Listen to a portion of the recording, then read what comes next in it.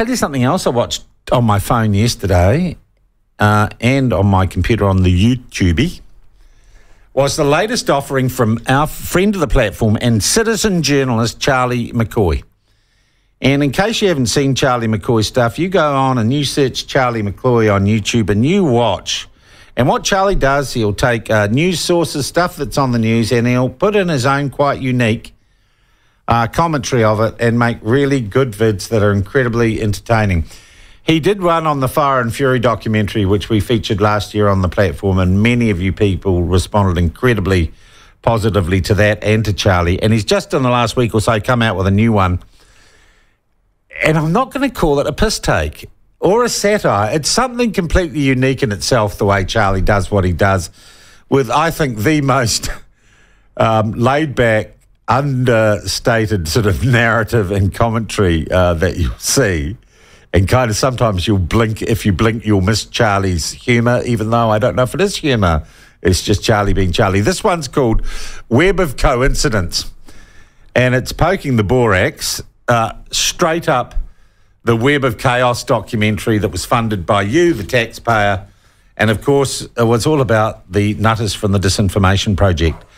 And joining us to discuss his greatest offering, we are joined now by Charlie McCoy. Charlie, how are you, mate? Happy New Year. Good morning, and to you too. How you been, Charlie? First up, before we get into it. Not too much to speak of. It's flown. Is it February yet? No, it might be the first. It's the first today. It's the 1st of Feb, mate. Yeah, it felt like it was just Christmas yesterday. Yeah, it was. And it's probably too late for Happy New Year, Charlie. But you've been busy, mate. You've been busy delving into the world of woke journalism again. Yeah, a little bit.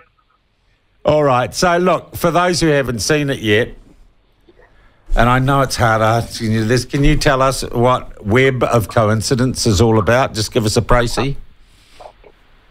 Okay, yeah. The day after the last time we spoke, that was Halloween last year, on 1 November, that was when it aired, the documentary Web of Chaos, and it coincided with a whole bunch of other stuff, similarly themed, that was going on at the same time. Like a couple of days before it, the Justice Minister spoke about how hate speech reform is back on the cards and all that. That Hui was going on at the same time. The SIS one where they taught kids how to dob in their hair-plaiting parents? Yeah, and then a couple of days after that, the Human Rights Commissioner said that he's going to engage with the Prime Minister on how to, step up the fight and all that. So that's what the coincidence is, or the coincidences are. And you thought you'd crack into all of that and give your unique view on it? Yeah. Look, one thing, Charlie, I loved, and the most basic thing that I kind of missed in watching Web of Chaos, that you point out in Web of Coincidence, is that they had all these experts who were basically from the same organisation. Yeah. So it was truly an echo chamber. I think what these people did, they invented an area to be expert in, and then so when it comes up in the news, the journalist people need someone to go to. They've only got these people to go to. Yeah. They still haven't answered, and we're still banging on about the Disinformation Project. Kate, Hannah, and this guy, what's his name, Hatatua? Yeah. Yeah. They still really won't say who funds them and what their relationship is like with the government and what influence they have.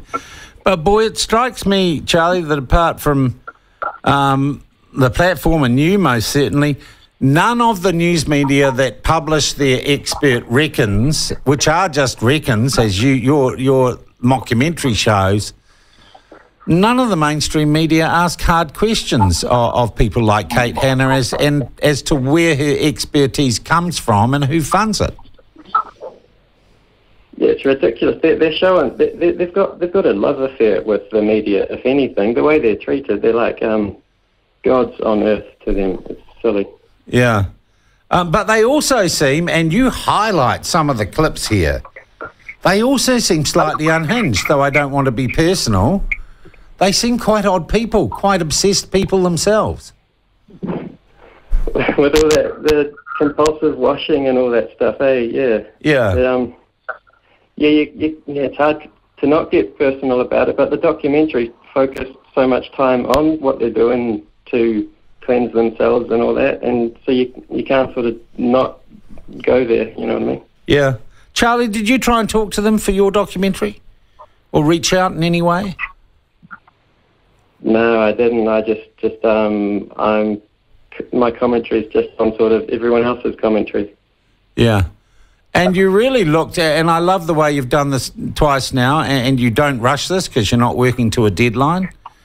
But you also look how that particular documentary funded by New Zealand On Air fed into and reinforced after Fire and Fury what appears to be a very curated narrative about hate speech in this country, eh?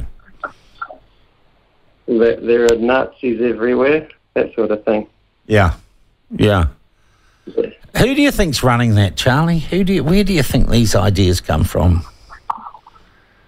I think it's sort of an old trope, and it's just been repackaged for the times. Like for my entire life, someone was bad, you called them a Nazi. You know, it could be a school teacher, it could be your coach or someone you don't like. You call them a Nazi, and it's quite immature. And some people could argue that it's trivializing certain events of world history. But yeah, I think it's just that. It's just these people.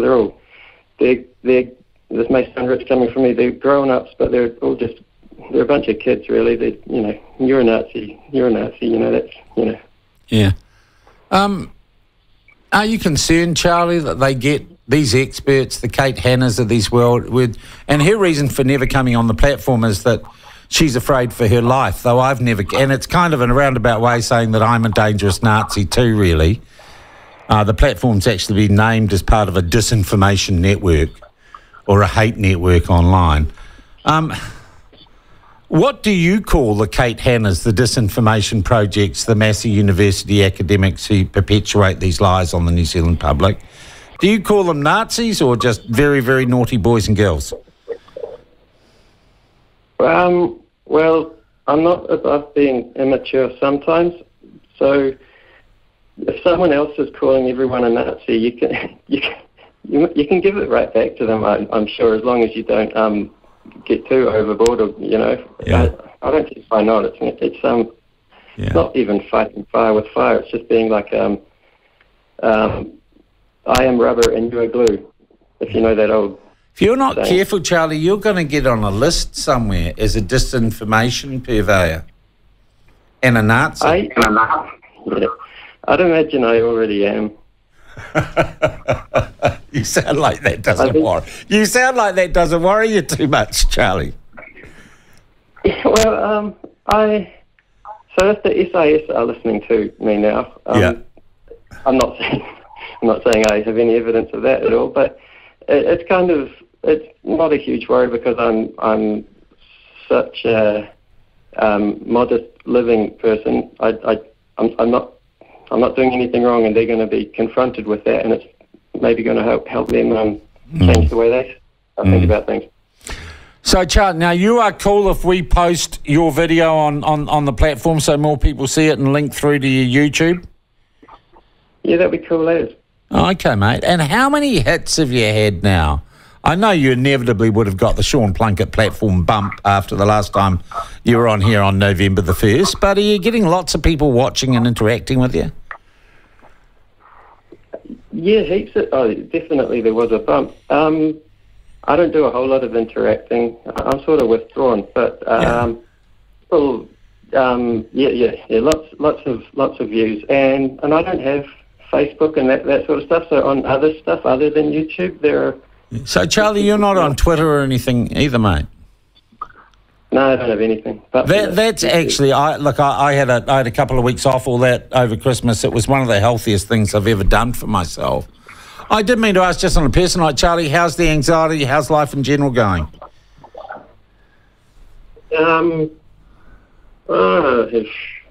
nothing to speak of really. I do a correction slightly.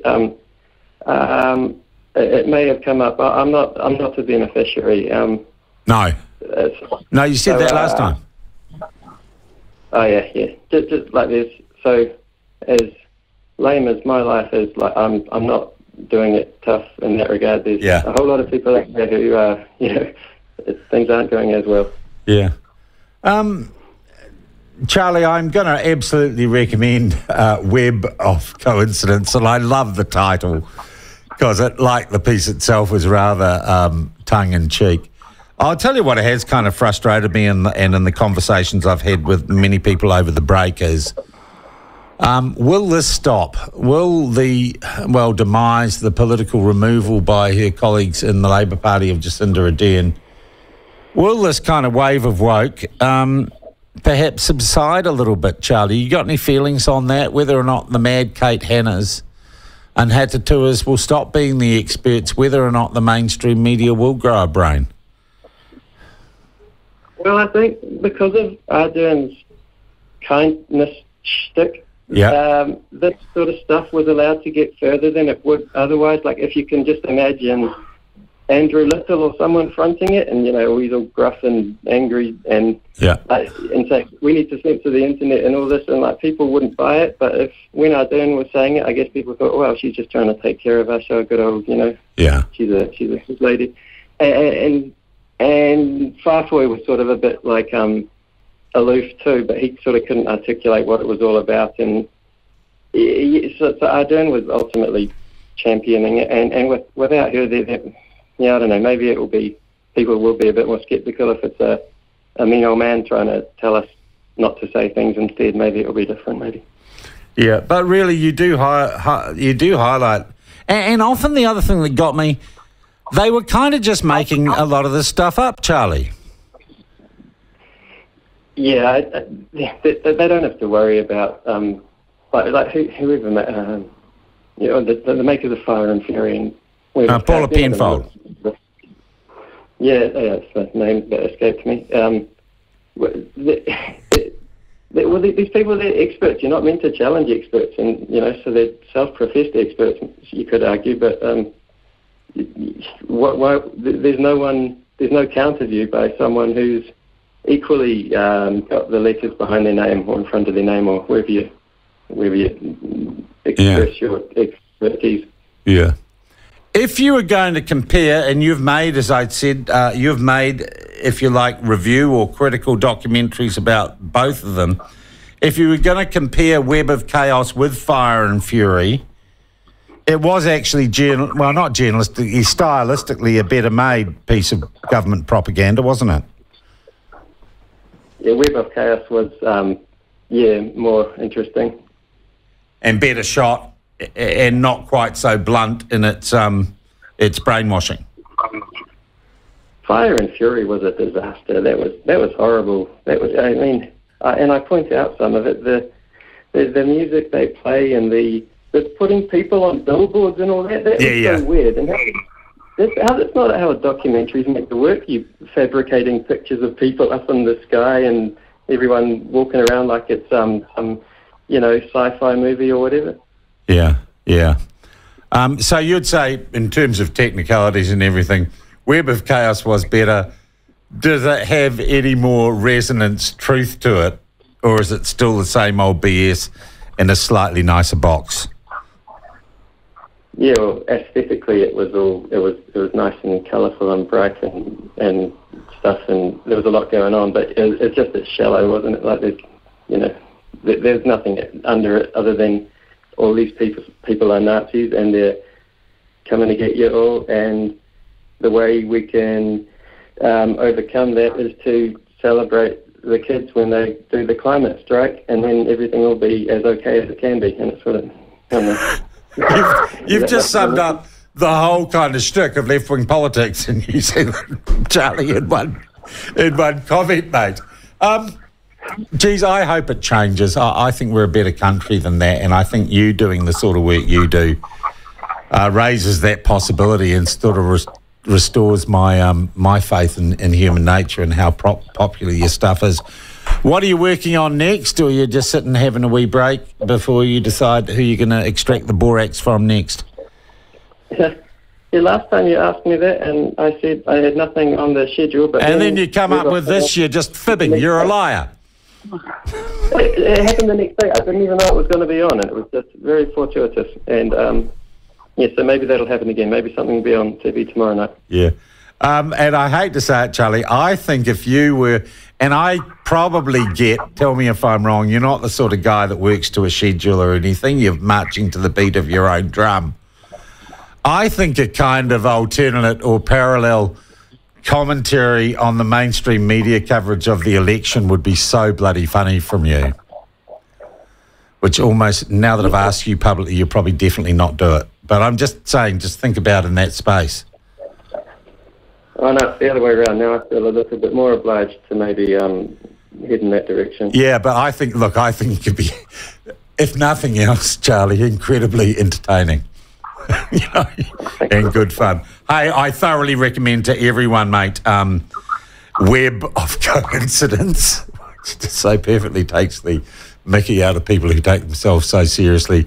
We'll get it up on the site, Charlie. We'll get this interview up. Really nice to talk to you again. Glad to see you still pumping out such great stuff, mate. Thank you. Good to talk to you. The other thing, Charlie, you must be so glad. You're in the Hutt Valley, aren't you? Yeah. Do you know Chris Hipkins? You must do it. Such a small country. Hey, about that. He's from Upper Hutt, right? So he's all going on about from the Hutt all the time. That's not even the real Hutt, is it? I knew this was going to come up. I knew this. Well, I'm from Pororua, Charlie, so I think you're all middle-class, pretentious so-and-sos. But he's from Upper Hutt. Oh, he's not really a Hutt guy then, is he at all? It's not like Nine. If you're saying you're going down to the Hutt, you're not going to Upper Hutt. You're going to Queensgate or whatever it's called now. Yeah, well, I never go there, Charlie. The only reason I go to the Hutt Valley or anything like the Hutt Valley is to play golf at Heratonga or Shandon. I don't go to the Hutt. I don't have a passport or Ugg boots. I don't either. Yeah. All right, mate. Hey, we will talk again soon. Well done. Well done. Lovely having a yarn with you. That's Charlie McCoy, citizen journalist. He just does some great stuff. So we're going to get his latest mockumentary, and I don't think I can actually explain what a Charlie McCoy mockumentary is. The latest one is called Web of Coincidence, and it is it's just a very straight up, sensible analysis of the latest "We're All Nazis" disinformation project thing called Web of Chaos. And Charlie just has this wonderful, understated way of dealing with his subject matter. And he just says the things that when you're watching something, that doesn't make any sense. Charlie will say, that doesn't seem to make any sense. And it's almost like your conscience sitting on your shoulder telling you, don't believe everything they say. It's great stuff. Sean, listen to this. Congratulations, Sean, and the platform. You just got a shout out in the MediaWorks National Restructure meeting this morning from Cam Wallace. Laugh out loud. Someone's leaking out of MediaWorks. I wonder what the shout out was, that you should be more like Sean Plunket. Well, I did used to work for you, Cam, but you didn't seem keen on that. In fact, you paid me to go away. Go away. Go broke.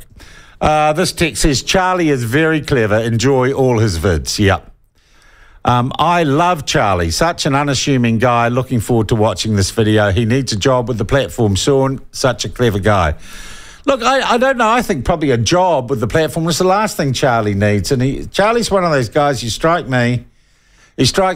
You leave Charlie to his own devices. Let Charlie do Charlie. And he'll spread some love, joy and enlightenment around the world. So I actually think the last thing Charlie needs is a job with the platform. Though I'd be more than happy to have him if he wanted one. Sean, the thing I love about Charlie is he has no idea how good he is. I am surprised some journalistic entity has not snapped him up. Yeah, that's true. Charlie is far more confident talking to you this time. He comes across as a very authentic and talented. I can't wait to watch his doco. The great stuff about Charlie's stuff, I mean, as I said, I'm an investigative journalist and I've spent hours on this. He just looks at stuff and say, hang on, and he does a Google search. Yeah, but like the guy Hatatuta, the Sri Lankan guy, I'm Ashuta Hatatuta, who's Kate Hanna's mate at the Disinformation Project. He points out that this guy says, well, I was pretty well responsible for the Arab Spring and the creator of the Twitter account that did that. And Charlie, without being accusatory or saying you're a drongo, says, yeah, but that was in 2007 and the Arab Spring, or 2008, and the Arab Spring wasn't till 2010. So he said, we could just say he got his dates wrong. And then Charlie says something along the lines of, or he's a completely self-delusional narcissist, and just leaves it hanging there. Just leaves it hanging there. It's brilliant. It's brilliant.